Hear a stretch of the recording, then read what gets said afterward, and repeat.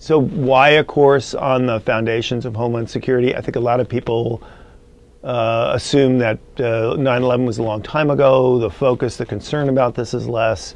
And that's true. Very similar to September 10th, 2001, when nobody really thought about this. And then the next day, of course, it shook all our lives. And my guess is that that'll be the way it is next time.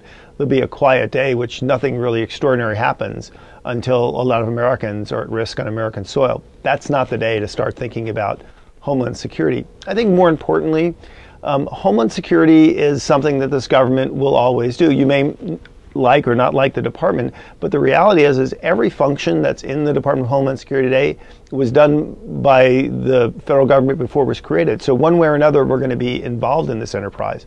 And this enterprise touches on every aspect of security, whether you're foreign policy or intelligence or overseas or domestic or federal or state. So you can't really be a complete professional and not understand how this fits in. And I think Foundations is the right name for the course. It's not designed to get you a job in Homeland Security and make you a Homeland Security professional, but it's designed that if you are a professional in any security field, whether it's national security or foreign policy or defense or intelligence, that you can talk competently about these issues and understand how the federal, state, local, international aspects of Homeland Security are woven together.